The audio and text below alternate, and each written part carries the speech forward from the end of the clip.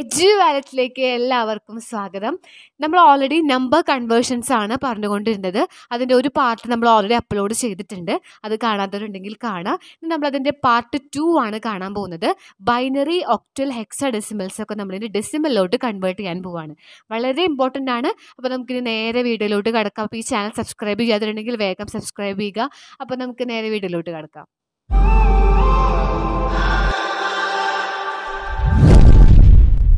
Other system two decimal സിസ്റ്റമാണ് നമ്മൾ ഇന്ന് ഡിസ്കസ് ചെയ്യുന്നത്.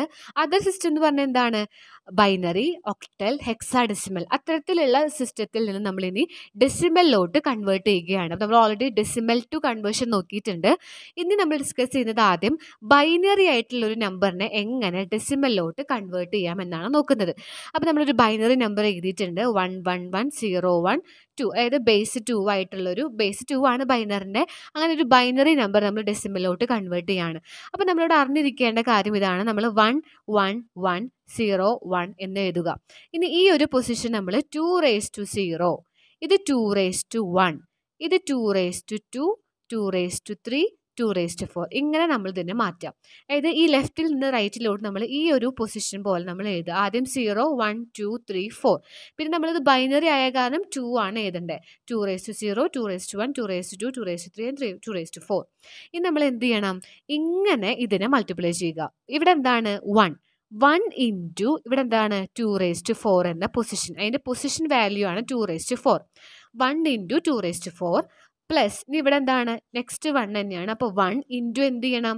2⁻3 പ്ലസ് 1 ഇൻറ്റു 2⁻2 പ്ലസ് ഇനി എന്താണ്? 0 ഇൻറ്റു 2⁻1 പ്ലസ് 1 ഇൻറ്റു 2⁻0. ഇങ്ങനെ നമ്മൾ മൾട്ടിപ്ലൈ ചെയ്യാനായിട്ട് ഇട്ട് കൊടുക്കാം. ഇനി 1 ഇൻറ്റു 2⁻4 എന്താണ്? 8 അല്ലേ? 2⁻4 എന്ന് പറയുന്നത് 8 ആണ്. 2⁻4 എന്ന് പറഞ്ഞാൽ എന്താ? 2 ഇൻറ്റു 2 ഇൻറ്റു 2 ഇൻറ്റു 2. 2 ഇൻറ്റു 2 എന്താണ്? 4. 4 ഇൻറ്റു 2 എന്താണ്? 8 ആണ്. 8 ഇൻറ്റു 2 16. അപ്പോൾ 16 ആണ് കേട്ടോ, 8 അല്ല 16 ആണ്. Plus 1 into 2⁻3. 2⁻3 എന്താണ്? 8. അതാണ് 8 കേട്ടോ. 1 ഇൻറ്റു 2⁻3. 2⁻3 എന്ന് പറഞ്ഞാൽ 2 into 2 into 2. 2 into 2 4. 4 into 2 8. Plus 1 into 2⁻2. 2⁻2 എന്താണ്? 4 അല്ലേ? 2 ഇൻറ്റു 2 4 അല്ലേ? അപ്പോൾ 1 ഇൻറ്റു 4 പ്ലസ് ഇവിടെ 0 ഇൻറ്റു ആണ്. അപ്പോൾ നമ്മളതൊന്നും നോക്കേണ്ട ആവശ്യമില്ല, ഇത് മൊത്തം 0 ആയിട്ട് പോകും. 0നെ ഏത് നമ്പർ വെച്ച് മൾട്ടിപ്ലൈ ചെയ്താലും അത് 0 ആണ്.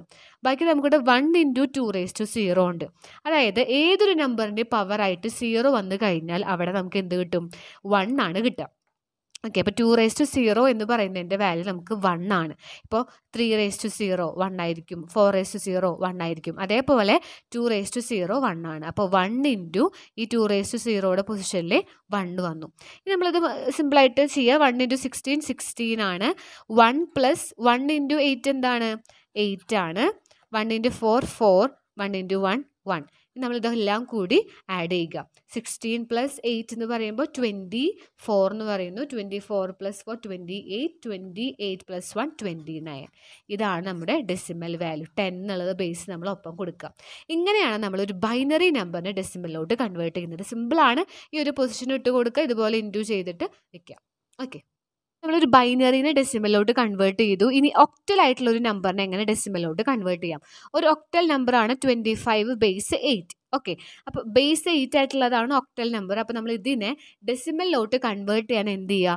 2 എഴുതുക, 5 എഴുതുക. ഇനി നമ്മളിവിടെ ബേസ് 8 അല്ലേ? അപ്പോൾ നമ്മൾ 8 നമ്മൾ നേരത്തെ എന്ത് ചെയ്ത്? 2⁻0. അത് ബൈനറി ആയ കാരണം. ഇവിടെ ഒക്ടൽ ആയ കാരണം 8⁻0 കൊടുക്കുക. ഇവിടെ 8⁻1. ഇനി ഇങ്ങോട്ട് നമ്പർ ഇല്ല, അപ്പോൾ ഇത്ര മതി. നമ്മൾ എന്ത് ചെയ്യണം? നേരത്തെ ചെയ്തതുപോലെ 2 into 8⁻1 plus 5 into 8⁻0. Okay, 2 into 8⁻1 എന്ന് പറഞ്ഞാൽ എന്താ? 8⁻1 എന്താണ്? അതായത് 8 തന്നെ. 2 ഇൻറ്റു 8 പ്ലസ് 5 ഇൻറ്റു 8⁻0. നമ്മൾ നേരത്തെ പറഞ്ഞു ഏത് പവർ 0 ആയാൽ 1 ആണ്. അപ്പോൾ 8⁻0യുടെ വാല്യൂ എന്താണ്? 1 ആണ് കേട്ടോ. 2⁻0 1 ആണ്. 3⁻0 1 ആണ്. മുകളിൽ 0 ആണെങ്കിൽ അത് 1 ആണ്. അപ്പോൾ 5 ഇൻറ്റു 1 എന്ന് കിട്ടി. 2 ഇൻറ്റു 8 എന്താണ്? 16. 16 പ്ലസ് 5 16 പ്ലസ് 5 എന്താണ്? 21. അപ്പോൾ 21 എഴുതിയിട്ട് നമ്മൾ എന്ത് കൊടുക്കുക? 10.